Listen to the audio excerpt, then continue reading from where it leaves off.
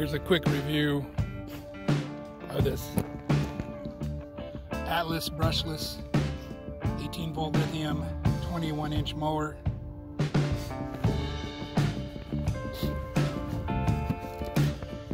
Takes 2 batteries. It can use one, but when one goes out, it automatically switches to the second one. But as you can see, my grass is pretty tall and thick.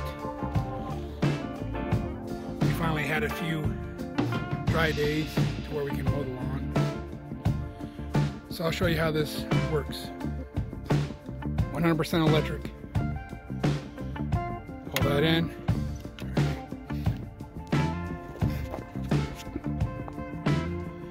Hold that down.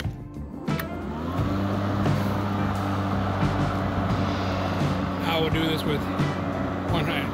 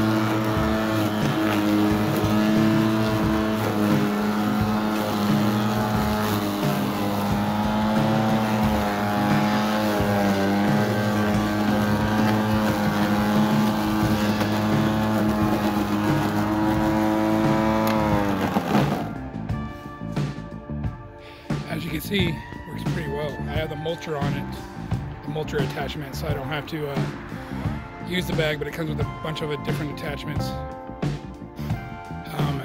It comes with the bag, a lot of other stuff. And I have left this outside for over a year. This is the first time starting it up today. No flaws. The only issue I had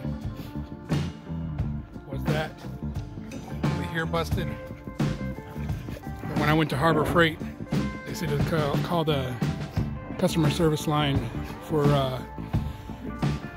parts, and they'll send me a new one for free. So anyway, anybody thinking about an electric mower, this one's been fantastic. The only thing I would suggest is that the batteries are expensive, but they're worth it. You'll probably get your money, you're not spending money on gas.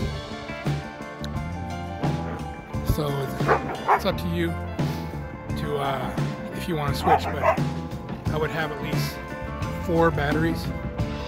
So when 2 go down or 2 die, you have 2 more to go in while the other ones are charging.